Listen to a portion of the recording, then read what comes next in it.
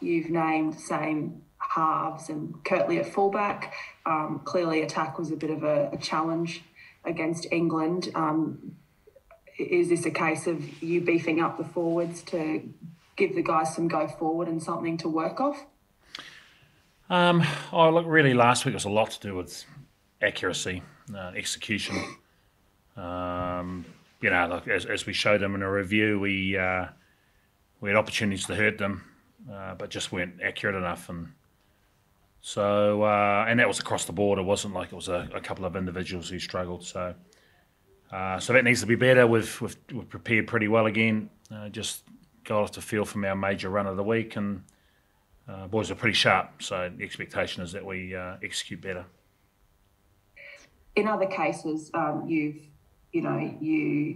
punish underperformance with giving other guys an opportunity, but you've kept the faith with, well, Whitey was great, but you kept the faith with Kirtley and James. Why is that in particular? We just think they're the right guys for the job. Yeah.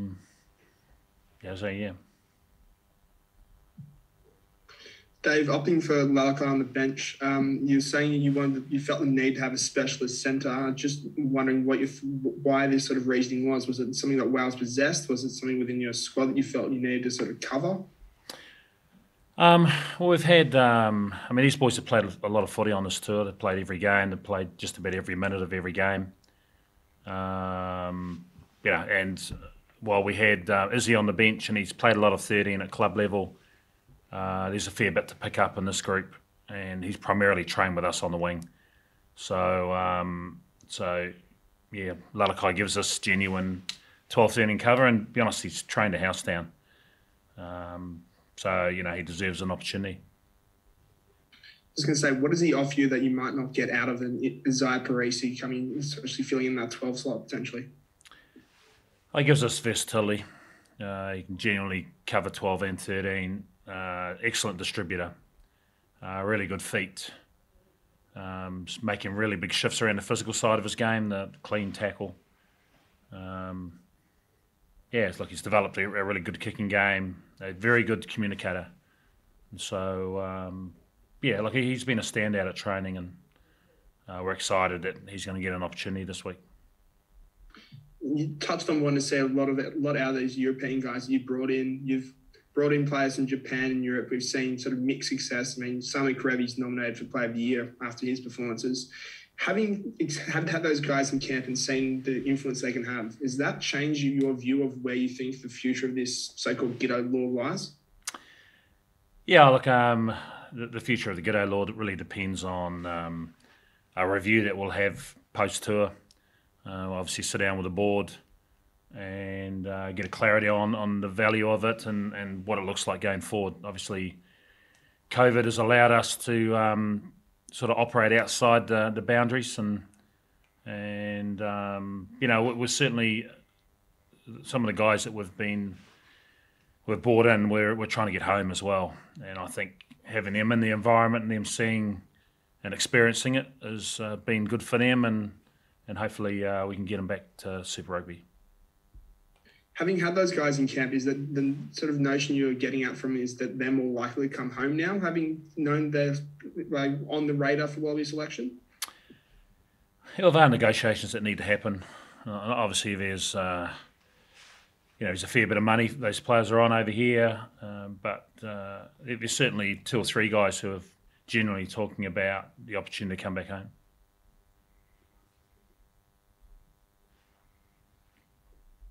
Anyone else?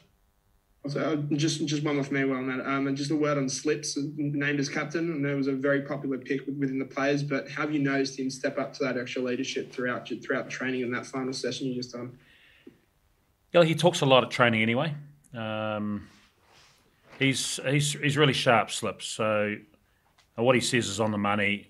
He speaks from the heart. Hugely respected. And we've got a good group of leaders now, and so everyone chips in.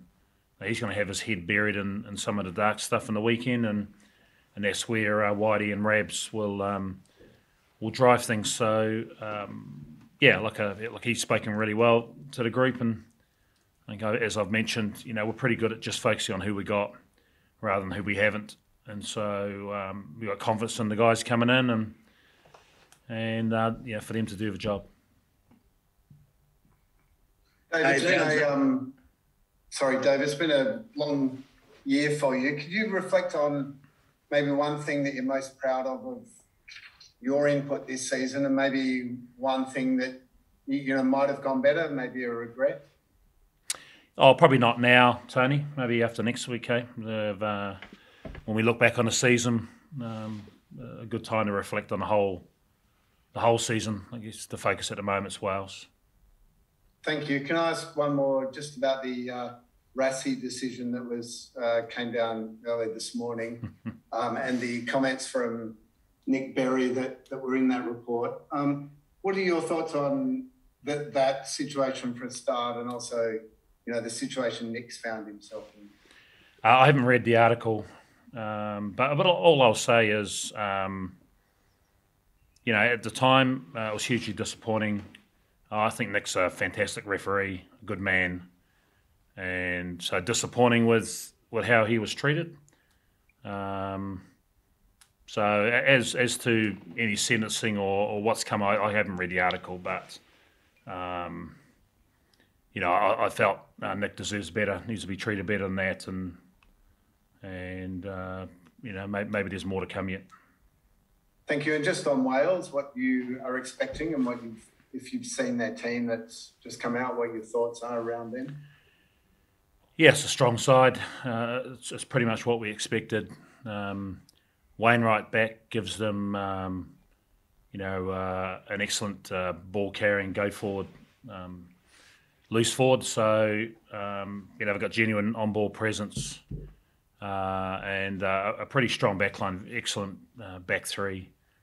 It's a good side. And, we've got a good team on the track. We're excited. Our last crack over here in the UK and keen to give it everything.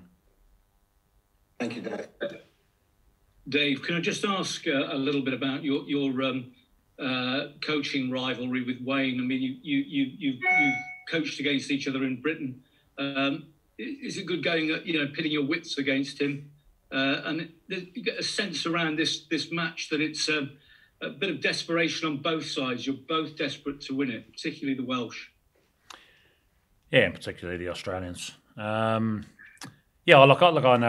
Wayne well. Obviously, coached against each other in New Zealand and in the UK. He's a good man, and I understand. They've had a couple of losses. They found their way past Fiji in the weekend, and we're pretty desperate as well. We've we haven't performed as well as we needed to in the previous two tests, and keen to make up for it. Dave, it's been a really long year, an extraordinary year, extraordinary circumstances. You guys have been on the road, away from families for a long time.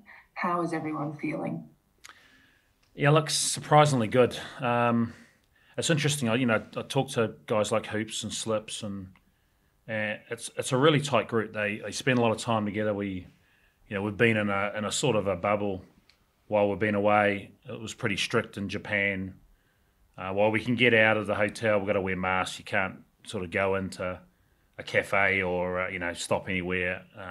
Everything's takeaway.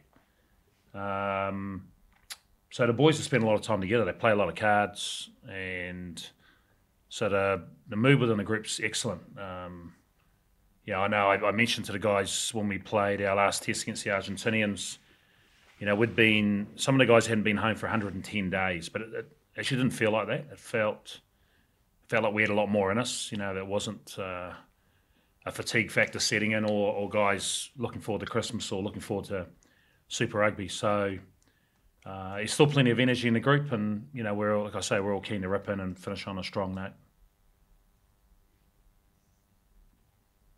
If I could, how's Filippo, getting a chance to play after so long out with after he broke his arm?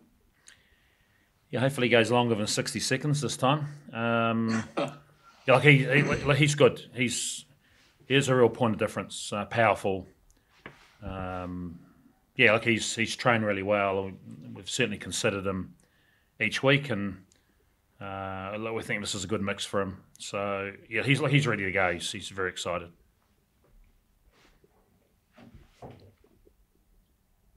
Can I just ask about Wales, please, Dave? Under Wayne Pivac, how you've seen them change? Perhaps there seem to be some growing pains, certainly in this autumn and the last autumn, and a good Six Nations in between. How have you assessed them? Oh, but definitely playing more footy.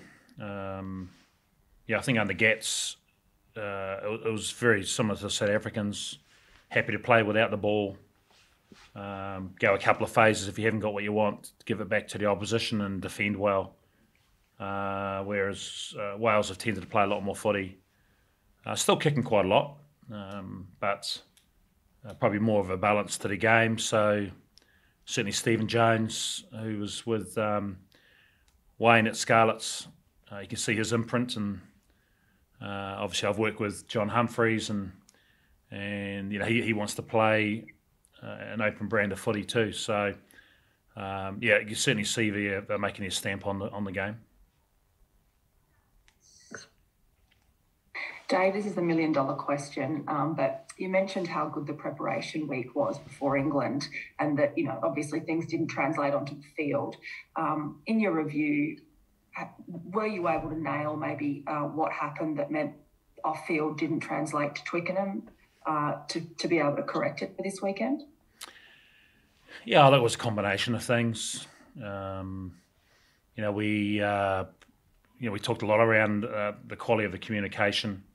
It's very loud out in the park. You imagine 80,000 people, and just making sure we're really clear on how we're communicating and what we need. Some of it was just basic skill set.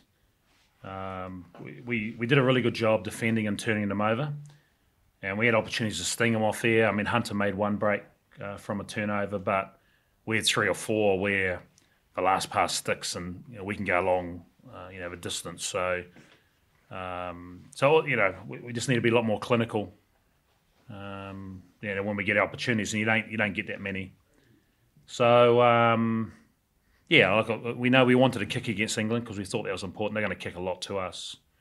But it's the quality of a kick and the ability to apply pressure through that kicking game. So, there were lots of areas, but ultimately discipline hurt us. Penalised 22 times, a couple of free kicks, I think 18 penalties with a couple of advantages, and it's difficult to win Test matches if you're going to do that and then give up, obviously, possession and then territory. So we were way down on those numbers, and we certainly felt that with 20 to go, we're still in the game, but we'd barely played any footy and managed to hang in there. So there's plenty of character and plenty of effort, but a lack of discipline and a lack of accuracy.